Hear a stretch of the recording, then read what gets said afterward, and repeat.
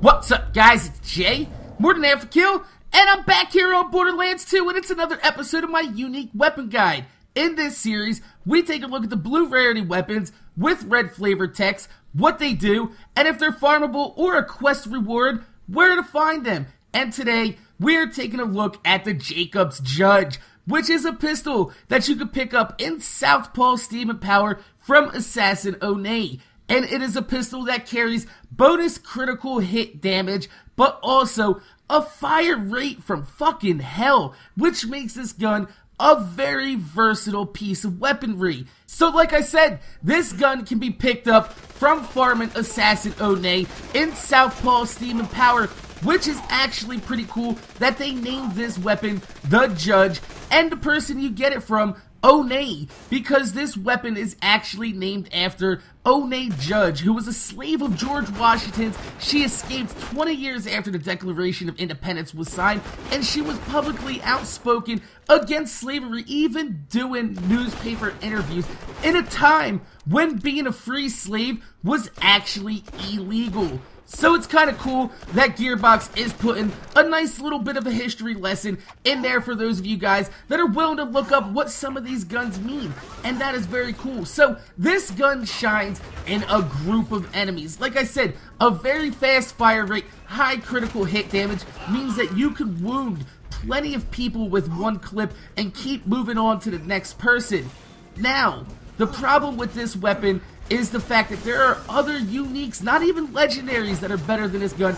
There are other uniques that overshadow this gun. One of them is the Law, which is a revolver that has a reasonably fast fire rate. It doesn't have the critical hit damage bonus, but it also has a melee bonus and health regeneration. And the other pistol is the Lady Fist, which has a 400 times critical hit damage bonus. So if you're looking to pick up a pistol that is high on critical hit damage, I would actually go with the Lady Fist over this. And the fact that the Law and the Lady Fist are both quest rewards overshadows this gun just a little bit more. However, I would like to say that this is a gun that you probably should pick up around level 25 to 30. It will help you out in your first playthrough since enemies are weak and very, very vulnerable to critical hits. So, all in all, it's not a bad weapon. If you like high-powered weapons, this is not the weapon for you. It's just a little bit more of a finesse weapon.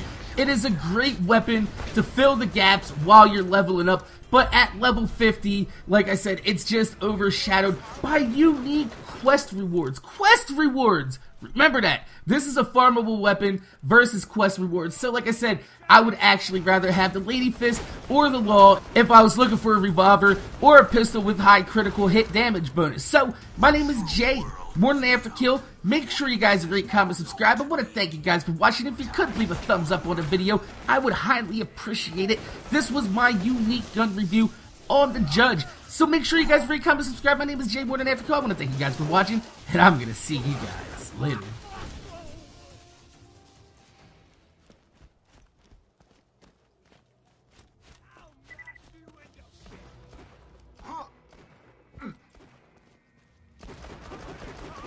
What are you waiting for? You're still watching. There's no Easter egg on this video. I didn't fuck up my commentary this time. Although, I do want to say, I hate pirate ninjas. Fuck pirate ninjas. They're a bunch of fucking assholes. Fuck them up their asses.